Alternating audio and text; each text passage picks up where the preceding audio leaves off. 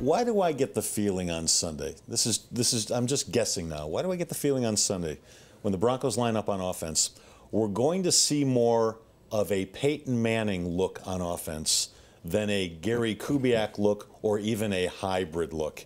I just, Woody, there's something inside of me that's saying it didn't work well in the preseason.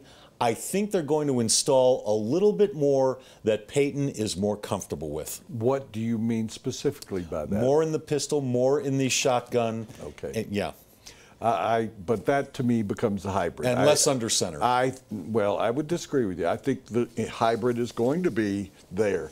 That he's going to be under center half the time. He's going half to be the time. Yeah, that's a lot. Well, I think that's going to be the case unless they get behind, and then he's not going. Then they're going to go. It's like your golf swing. I say this all the time, and you really don't play enough to golf to know this. That you get up on the practice range and you do this, and you go, boy, I got this groove. I got this groove. You get on the second hole, and you get the same old swing comes out, and you go, I don't have that. I don't have that swing. I don't have it. You go back to what's being comfortable. So if they get behind, and if it gets uncomfortable, I think that'll happen. But I'm hoping. So you're guessing. I'm hoping that the pistol becomes the offense. Yeah.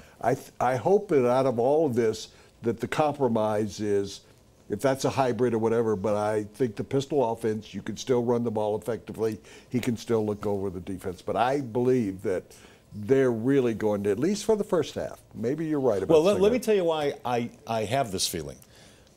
Gary Kubiak and John Elway are very smart people. I think they understand, they noticed, they realized that Peyton wasn't real comfortable with that stuff. It's still going to be a part of the offense. But this is not a year for patience, Woody.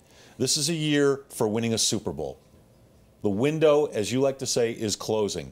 And I don't think they're going to wait for Peyton to get comfortable with this offense. I think because the running game is strong and the defense is strong, they're going to go back to what Peyton likes to do, so the offense is strong as well. But don't you, or do you think that Peyton's going to try and prove that it can work? No, I don't think so. I think he's playing the good soldier right now. That's what he's doing. I don't think he's comfortable. I look in his face. You look in his face. We've both talked to him. We've asked him questions.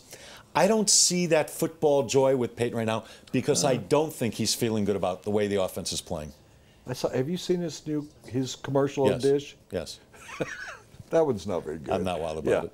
But do you think maybe he'll get up on a lot of scrimmage and look over the defense and move back into the shotgun? Or use his high voice. Yeah, but he's done that in the past where he'll move from shotgun in, that he will move out of a Gary Kubiak play into a Peyton Manning play. Oh, I can't wait for those fireworks if that happens. We'll see that. All right, that segment brought to you by John Elway Cadillac at Park Meadows. As Woody told you before, it's Colorado's #1 Cadillac dealer. When you go to buy a car, what do you really want? You probably want a lot of cars to choose from. And you want the dealership's best price. Not some starting price or target price, the best price. And you want it immediately, not after hours of negotiating. And you want a salesperson who doesn't get paid more if you spend more. Because, well, you don't want to spend more. Well, you're in luck. John Elway wants all of those things too. Better yet, John Elway wants you to have all of those things too. Come see us or click on johnelwaychevrolet.com.